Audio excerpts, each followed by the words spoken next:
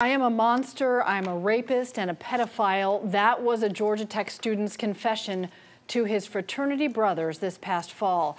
Now he's headed to prison after pleading guilty today for raping an ex-girlfriend. The investigation against Christian Kahf started after his fraternity brothers reported him to the police.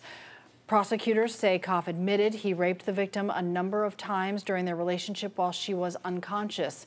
The victim told police she was too scared to report it because she did not think anybody was going to believe her.